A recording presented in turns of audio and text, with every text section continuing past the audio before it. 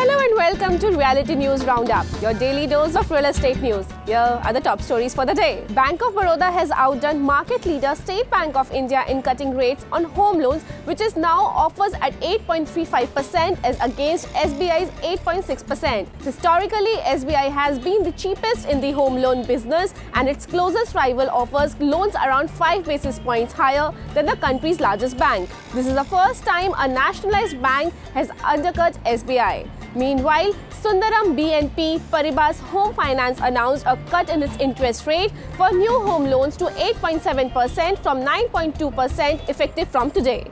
Maharashtra government has approved extra floor space index for redevelopment of mills, chawls and dilapidated buildings. The decision will pave the way for redevelopment of 100-year-old model mill chawl and encourage people residing in dilapidated structures to redevelop their homes.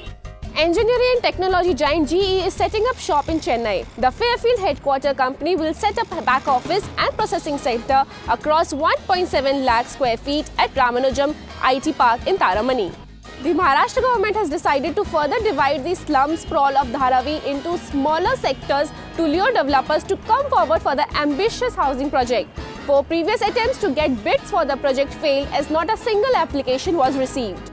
Thank you for watching. For more real estate updates, follow us on Facebook, Twitter, YouTube and Instagram.